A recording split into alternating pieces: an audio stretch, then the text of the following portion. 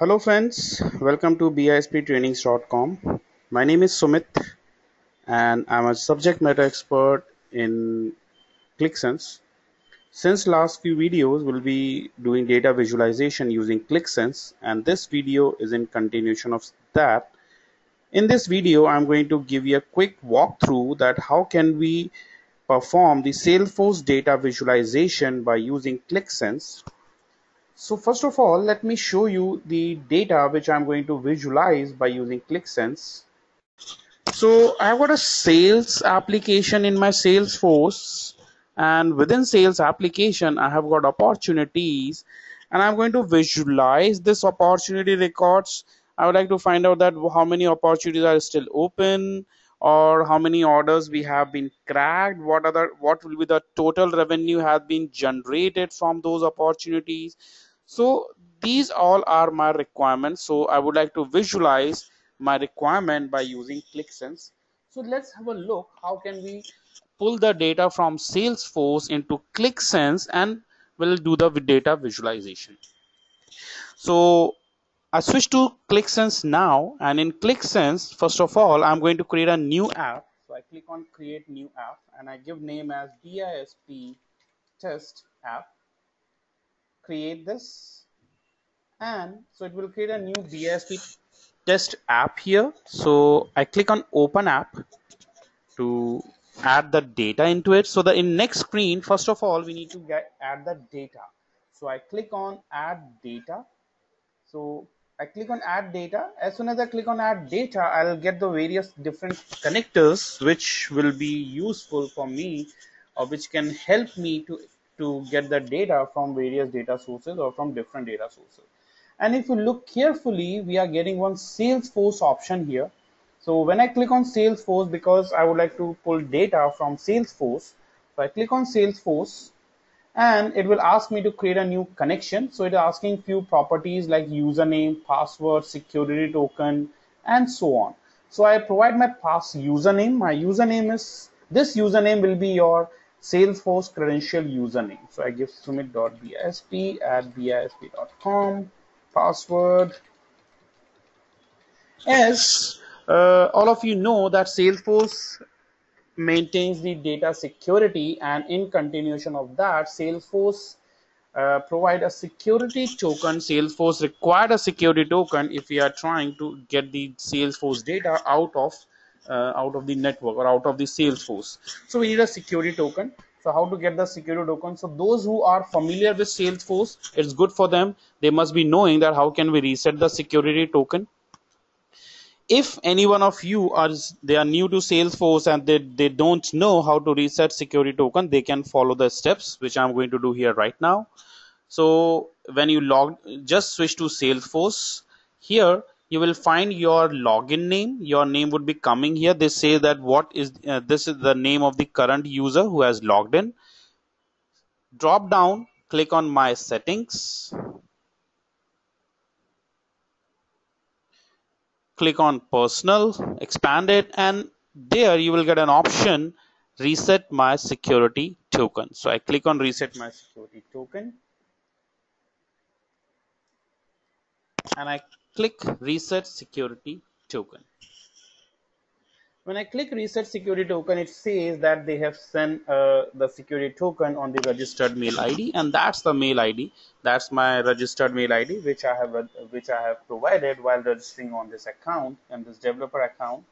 So I have received a security token on my mailbox. So I copy the security token from here and paste it over here as required.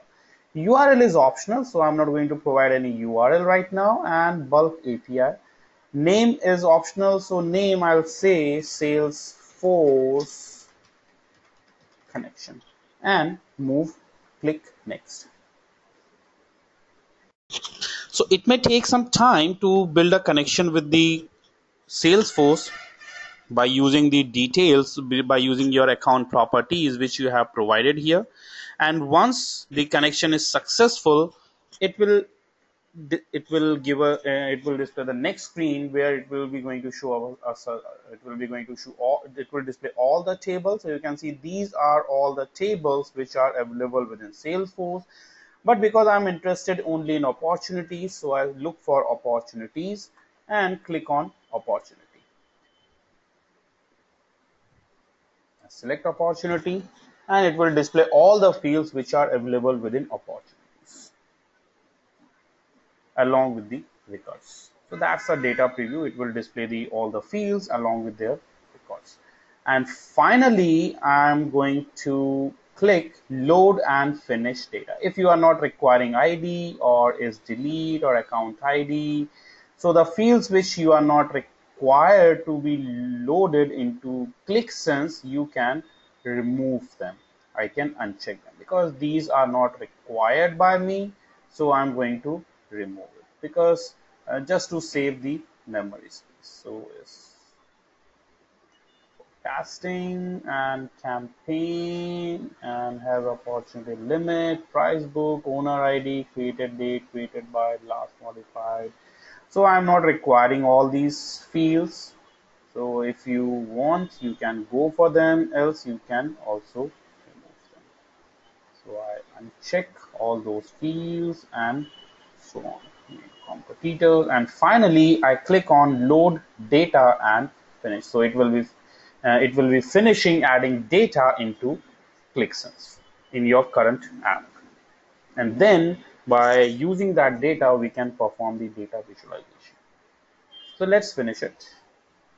So the data loading is about to finish. It's taking some time because it will be getting data because it performs, as you know, that Qliksense performs in-memory processing. So it loads the data from the data set into the RAM. So it will be making a copy into RAM. So it will take some time. And once it does so, it will allow us to create a new sheet for the data visualization. I got a confirmation message that data has been loaded successfully and now a new sheet has been created, so I can edit the sheet or I can simply close it. So a new sheet has been created. We can delete this sheet or we can open and edit the sheet. So I'm going with the same sheet. So I click on my new sheet and this sheet is basically empty right now. So there are no data visualization part here. There are no graphs or charts which has been added. So I click on edit option to edit the sheet and I'm going to add some visualization onto it. So on the extreme left side, you can see there are 4 options coming: charts, custom objects, master items, and fields. If you click on charts, so it will display all the charts which are available with Qliksense. Then we have custom objects. So there are no items right now. Links, basically link master items in the sense it will display the dimensions. We can add dimensions or measures or visualization, or we can have all the fields. So these are all the fields which we have pulled from the opportunity. So first of all, I select chart and I add a bar chart, drag and drop the bar chart on this blank area on this canvas. And now I need to add dimension and measure. So to add dimension, I can click on dimension. I would like to see the total revenue has been generated by opportunity according to opportunity. So my dimension will be name of the opportunity and the measures on which we can perform calculations or we can apply aggregation functions that comes under measures, which can be measures. So I select amount as total sum of amount. So you can see it will give me a quick data visualization here in the form of a bar chart, and that's a major sum of amount. If you want to add any alternative measures, we can do that. Sorting can be performed by sum of amount or by name. So I want to do the sorting based according to name. So I'm going to close this and the sorting will be done uh, based on amount, something like this, right? So it's auto right now. And data, we can look at the data, we can add more dimensions onto it from here. And if we want to change the appearance, we can do that by clicking on appearance bar, appearance tab, and from here we can change the journal. So I'll say opportunity. uh, I'll give a title to this total or revenue by opportunity name, that's a subtitle. Any footnote you want to add. Presentation style can be changed. We can change the you can apply any expression here if you want. Presentation, what would be the presentation, horizontal or vertical? So I'll go with the horizontal. That looks a little attractive. Color and legend, so instead of auto, I'm going to set as multicolor by dimension, and I got a I got a chart with bar chart with the multicolor dimensions. Persistent color is terms, if we select any specific field, so the color will not change, the color will remain same. And it will show the legend. If you want to show legend, that's okay. Otherwise, we can hide the legend, and that show legend title, and I uncheck this to show the legend. So it will hide the legend for us. So that's how we can quickly visualize the Salesforce data using Qliksense. So that's all in this video. I hope you like this video and you found this video very helpful. If that's so, don't forget to press the like button. If you have any comments or any queries, you can write to us. You can subscribe our YouTube channel for more videos on Qliksense. Keep watching. Have a nice day. Goodbye.